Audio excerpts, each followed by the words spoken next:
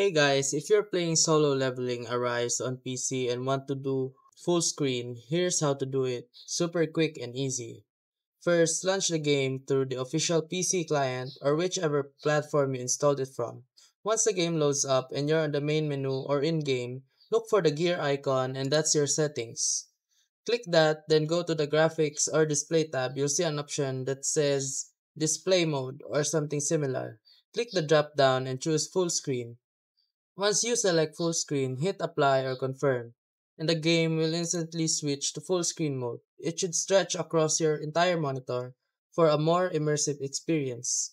If you want a faster shortcut, you can also try pressing Alt plus Enter on your keyboard while the game is running. That usually toggles full screen on or off in most PC games.